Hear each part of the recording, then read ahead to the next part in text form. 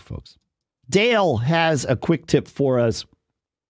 He says, another one of those tips, which is obvious once you know it, but not obvious if you don't. Yep, I agree. He says, I have a recurring workflow, which involves updating a note, then making a PDF of this note in its latest state. I use the Command PP shortcut to create the PDF that Pilot Pete brought to us. So that's by adding a menu item or a shortcut to the menu item in the print dialog, so that for him, I assume Command PP pre-triggers the save of the PDF, so he doesn't need to leave the keyboard. He says, and then I use Command S to save it. As I am essentially overwriting an existing PDF, which is what I want, I get an on-screen message that says the file already exists and asks me if I want to replace it. I have the choice of clicking cancel or replace.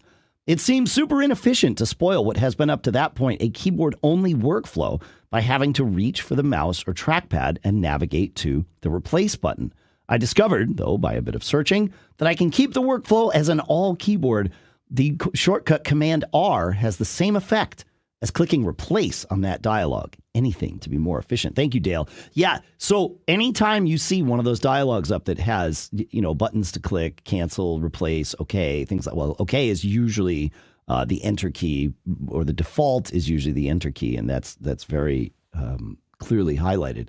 But you can choose other options generally by hitting Command and the first letter of whatever that option is. So for him, it's Command R, but in other dialogues, it can be, Command D for don't save and things like that. So definitely try that when you're, on the keyboard and you see a dialogue pop up before you jump to your mouse. See if you can train your brain to try the things in the the command in the first letter. So it's a great tip. I use it all the time. And how many years have we been doing quick tips on this show? It never dawned on me to share it. So that's the beauty of the quick tip, is the things that are so automatic, you don't even think about them until somebody looks over your shoulder and says, whoa, what magic is that? No.